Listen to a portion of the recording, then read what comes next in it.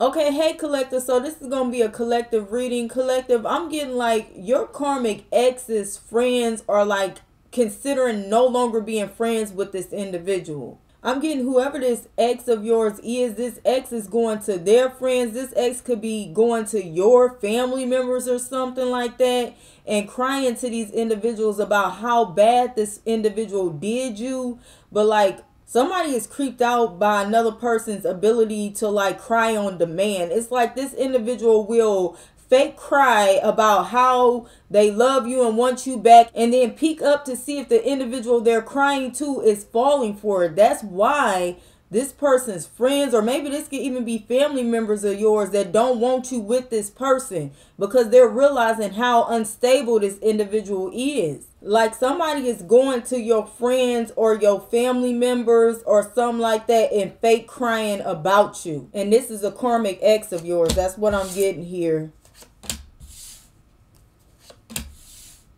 Yeah, this is somebody that's trying to like manifest you back in or something like that. That's what I'm getting here.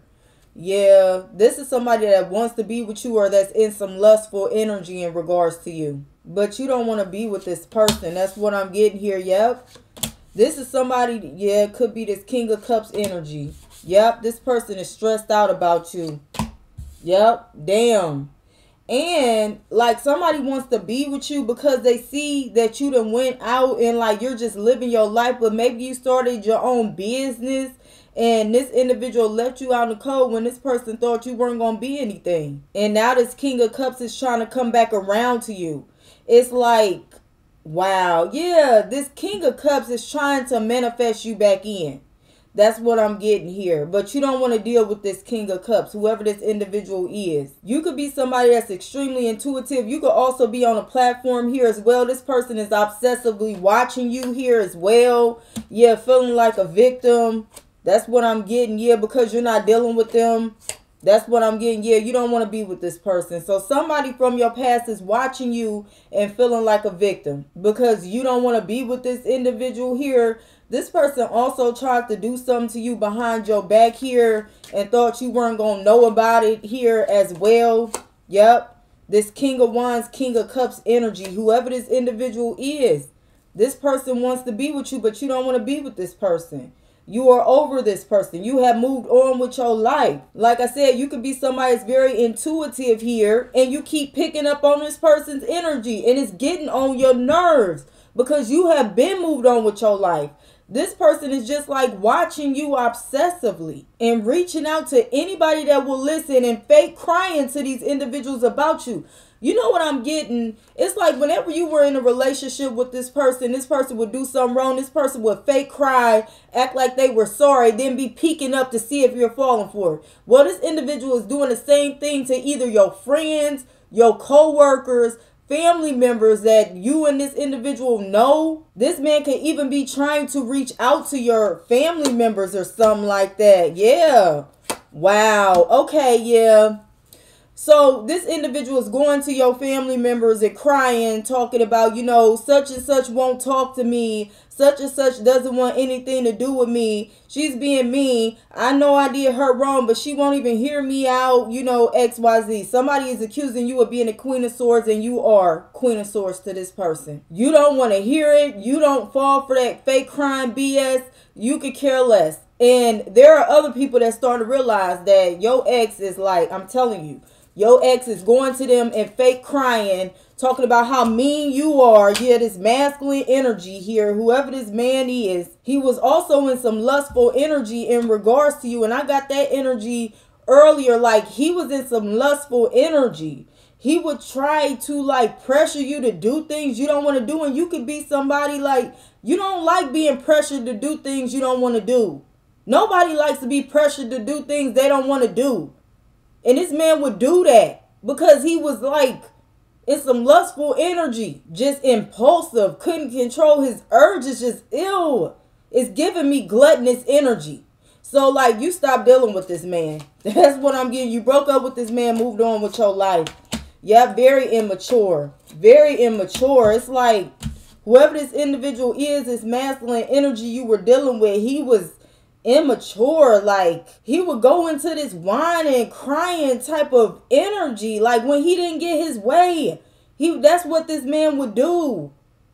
And like, so you broke up with him.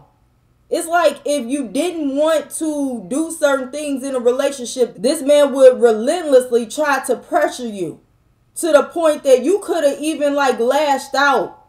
And that's when you knew that you needed to break up with this man. It's like he was bringing out a side of you that you didn't like, so you broke up with him. Instead of this man taking accountability, he proceeded to go and cry to everybody about you being mean. You're so mean to him. You're so mean to this man. When this man couldn't even control his damn urges. Like, come on now. This is giving me low-key predator type of energy. So whoever the hell this man is, yep, he's being forced to release your energy and walk away. It is what it is. Nobody's falling for it. Nobody's falling for this man crying and trying to put on the waterworks when he did you horribly in a relationship. You know what I'm also getting? I'm going to end this reading there. Yeah, you are an empath. You are a good person. And people realize that you're a good person. But this man is going around telling people that, like, you were cold and detached. You were not loving. You were not compassionate towards him. But this man was in some lustful energy. And it was a turn off. It was like you could not tell this man no. You could not tell this man no or something, or he would have a whole bitch fit, which could have turned you off and made you even more unattracted to this man. This is giving me like, this is not necessarily begging. This is like when somebody says no, no is no. You don't go into begging and crying. At some point, you need to know your worth and know your value. So I'm really getting like, this is why you're not like, you used to be this Queen of Cups to this man. Now you're this Queen of Swords and you don't care.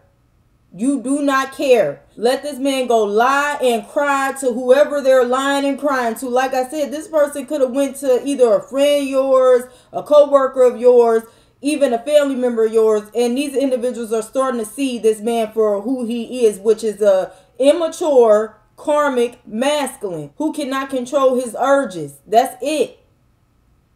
He has no self-discipline. He's very impulsive, whoever this man is. And when he doesn't get his way, he cries like a little, he goes and cries and then tells people how horrible of a person you are. And it's so much more. It's so much more, but you decided to just move on with your life. You didn't go try to do tit for tat. You didn't go try to reach out to this individual's friends and family members to tell people how horrible this person did you. You moved on with your life. But that's the opposite of what this person did. This person is hanging on to you. And somebody, I'm really getting like somebody's going to witness. It's like this individual is reaching out and talking to somebody about you, but fake crying. And this individual is going to like peek up in between crying. And it's going to scare the crap out of whoever this person is doing this to. And they're going to realize that somebody that you were dating here in the past could be possibly a sociopath or something like that. This is a grown-ass man that's fake crying to somebody about you. And it's creepy. And in that instant, this individual here, whoever this person is that your ex then went crying to, realize how unstable this individual is and exactly why you broke up with this individual. When they see this man fake cry like this, it's going to scare this person. The only people that fake cry like this are children. And if it's an adult, it's probably somebody you need to be far the hell away from. I'm telling you. Yeah. Yeah, we have ground yourself. I'm telling you, like, somebody is going to be shocked. Somebody is going to be shocked to see something happen. I'm telling you. It's like this person is going to be crying to somebody about you. And then just in the, like, that instant, this individual is going like, stop crying and be a man. I'm telling you, just like, yep, we have get up and get moving. Didn't I say? Somebody's going to decide like, hey, no, I don't want no.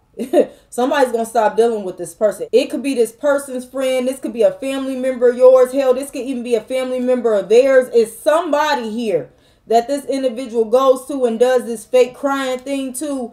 And yeah, go deeper. Somebody is going to get far the hell away from this karmic ex of yours, this karmic masculine. After this individual went around to people and tried to lie on you, crying, it's like, wow, okay. I'm getting, not only is this individual going to be fake crying to this person about you, but when this person catches this individual fake crying and peeking up, this individual that's fake crying is going to also be smirking. So somebody is not only fake crying, it's like this individual is smirking and looking up. And the person they did that to caught them when they did it. And it's like your ex is getting some thrill out of lying to people about you, and your ex is smirking and fake crying at the same time.